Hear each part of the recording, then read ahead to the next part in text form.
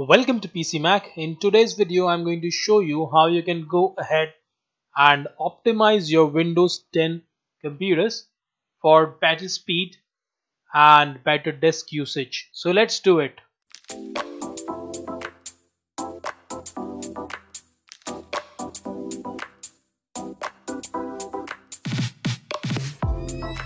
First of all, let me go ahead and take you to my website.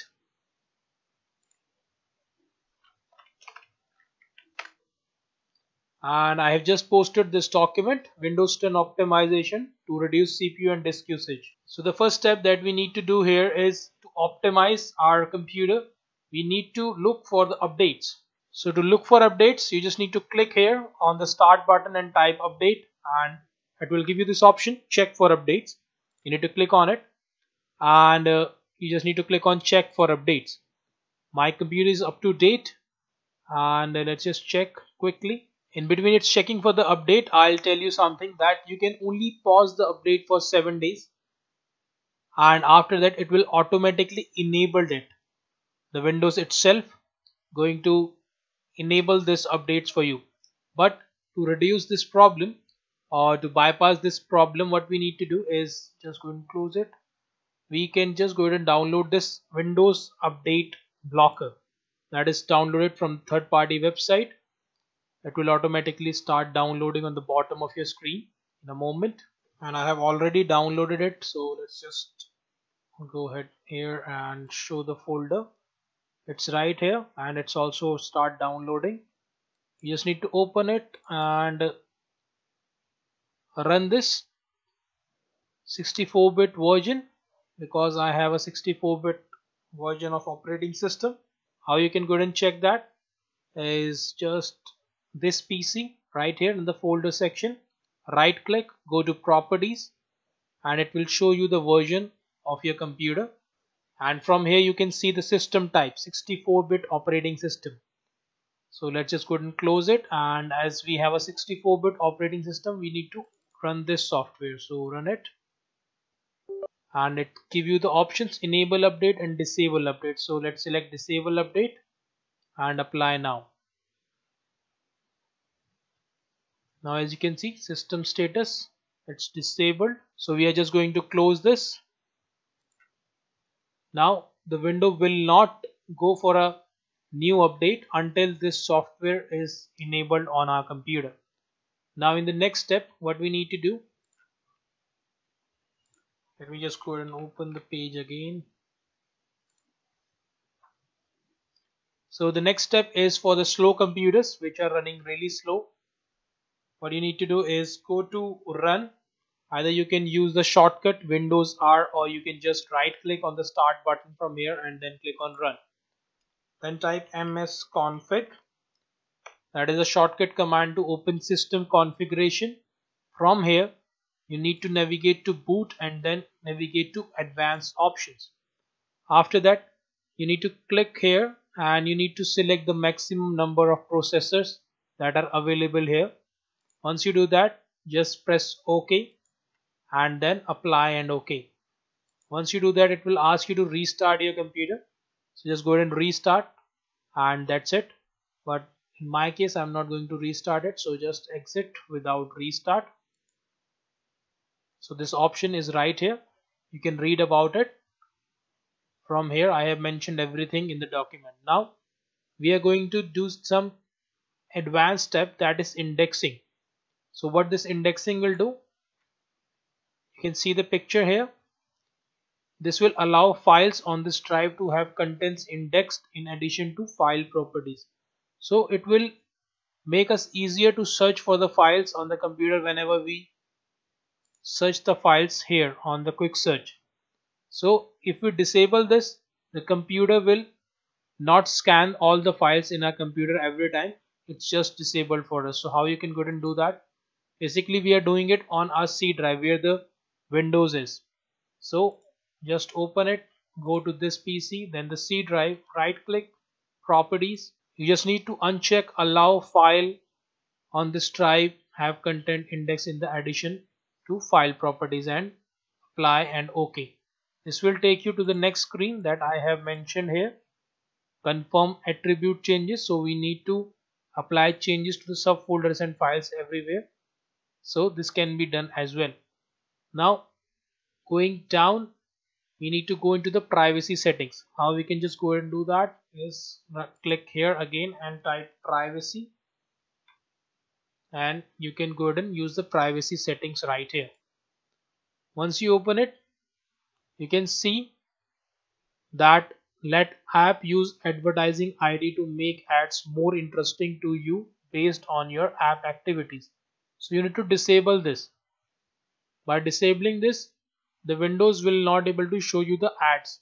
Means your computer is not sending the information to Microsoft and they are not able to show you the ads.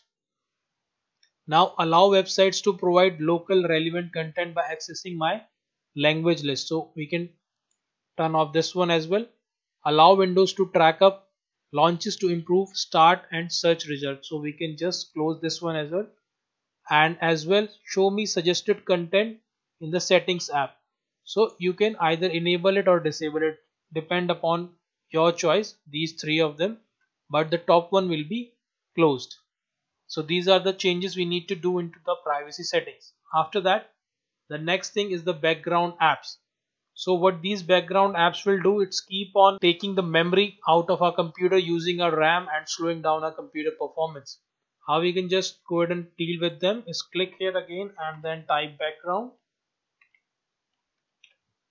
And here you can see background apps. So just open it. Once you open it, you will see lots of apps running in the background that we really don't use. So I'm using a desktop computer and my camera is not there. So this service is always in a running mode. So we can just go ahead and off it. Calculator, we don't need it as well. Alarm clock, we don't need it, or just turn off this from the top and everything will be disabled. Or otherwise you can just go ahead and choose the options from here and then you can use them. But I don't really want to use any of these services like your phone, your game bar, recorder, everything is here, but I don't want to use them, so just turn them off. And if someone is using Groove Music and mails and everything, so you can just select them and that will be it. Now the background apps are also disabled. Let's just go ahead and close this. After that, we are going to debloat our window. So here is a script from Chris Titus Tech. It's a really good channel about Windows. You can go ahead and follow him. He just built a script to debloat the Windows. What debloat means? Debloat means we are removing the apps which we don't use or that are pre-installed by Windows on our computers. So how we can just go ahead and do that is copy this command. Again, go ahead and right click on the Windows button and then Windows PowerShell admin. Once you do that, it asks for your permission. So click on yes and then just paste the command here. Once you do that, just hit enter and this command will automatically run on your computer. First of all, it will generate a restore point, so anything goes wrong you can always go back to the restore point and no changes will be done by this debloat script. So just keep in mind you can always go back to the restore point. Once the restore point done, it will start installing these packages. First of all the chocolatey, and then it will ask your permission which app you want to install on your Windows. So you can just go ahead and select no, and if you want to install the app just select yes. It will take a moment. So you can see it start transferring and now it start installing the new softwares that are I think necessary for all the computers. First of all the 7-zip, it's an open source compression software. So I already have this software, so just click on no, hit enter, and after that Notepad++, I don't need that as well, and then Irfan View, I don't need that one as well. VLC I already have, no. Then Adobe Acrobat Reader, I also don't want to install it now.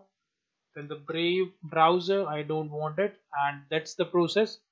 It's finished and you can see everything is completed. As you can see, it start removing these apps Microsoft Solitaire, network speed test. Lots of applications are removed from here that are not needed by the user, or not, they are not using it at all, and they are on the computer and keep sucking our memory from our computer. So it's almost disabling everything that is not required by a normal user, and this will take only 5 to 10 minutes if you are doing it for the first time. So let it run and I'll be back in a moment. So the script is run successfully. As you can see, now we just need to type exit and hit enter. So the PowerShell is off and we are ready to use our computer. Let me just go ahead and show you the task manager. Close this one as well and open task manager. And you can see the CPU is on 21%, memory is on 25%, and disk is almost on 1%. And my OBS Studio is working and the Edge is also working, and you can see it's 9 tabs open. Let me just check. So the services are running on Edge, that's why the CPU usage is around 15%, memory is 25%, and everything is done. You just need to restart your computer and start checking.